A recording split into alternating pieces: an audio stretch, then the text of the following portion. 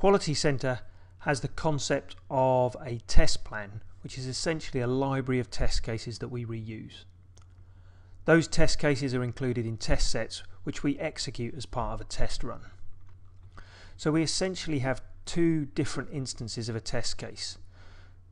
The instance that's held within the test library under the test plan section, and the instance that's run as part of a test set under a formal test run.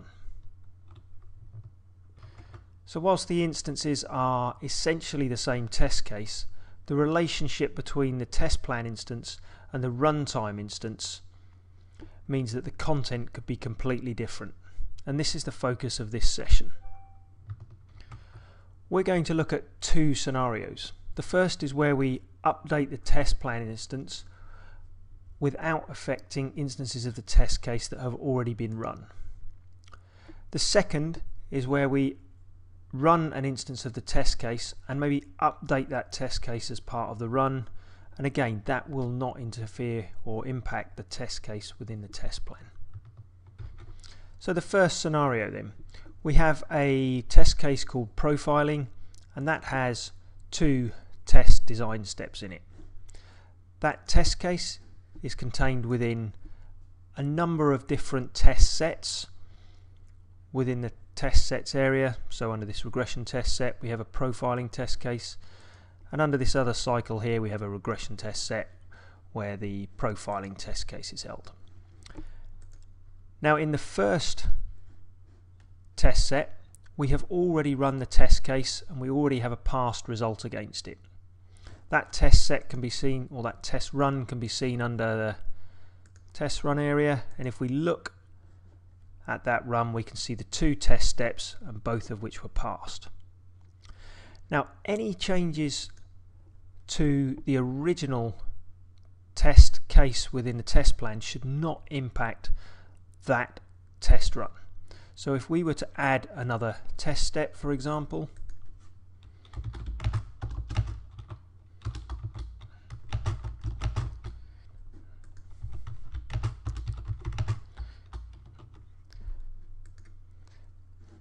that change in the test plan should not impact the already executed instances. And indeed, if we come and look at the test run, we can still see that the original test run with the original version of the test case still has only two test steps. If we come back to the test plan and the test set which contains the test case, we can see again in the test set the last run status included only two test steps. However, if we look at the profiling test case within another test set and maybe look at the test instance details, then this instance picks up the latest version from within the test plan. So if we run this test case,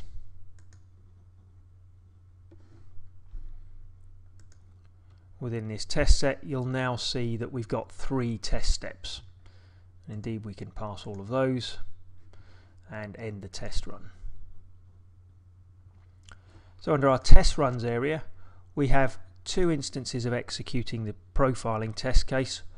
One where it originally started with two test steps, and the second run where we had three test steps. So we have a few key concepts here. Firstly, the test case in the test set is really a link to the latest version of the test case within the test plan. The last run report for the test case in the test set is the version of the test case that was run for that particular test set. So in this instance, two test steps. In this instance, three test steps. So a snapshot of the test case from within the test plan is taken when you run the set. There is one exception to this, and that is if you have the concept of baselining enabled within Quality Center. in which case your test cases are linked back to a particular version of the test case. Now, we cover baselining in a separate session, but just to highlight the fact here, if we look at the regression test set with the profiling test case here, if I remove this test case from the test set and re-include that same test case, you'll notice when we run